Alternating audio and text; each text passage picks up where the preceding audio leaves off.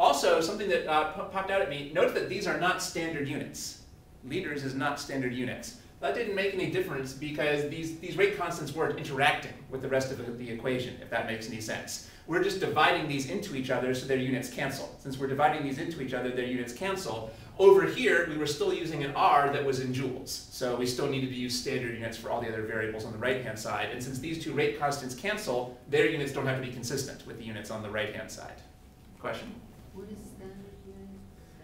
Well, there's a certain set of units that scientists consider standard. It's called the International System or the SI system. What do you for liters? Huh? What do you use for liters? Milliliters. Oh. Cubic meters. What?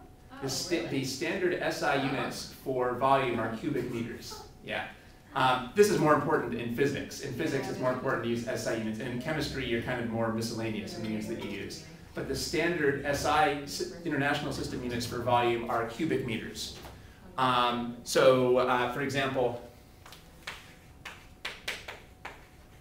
if you were going to use the ideal gas law and you were going to use 8.314 as your value for R, you would have to use a volume that's in cubic meters. You wouldn't use liters. Okay. In chemistry, a lot of the time, though, we use an R that is in liters. So then we can use a volume that's in liters.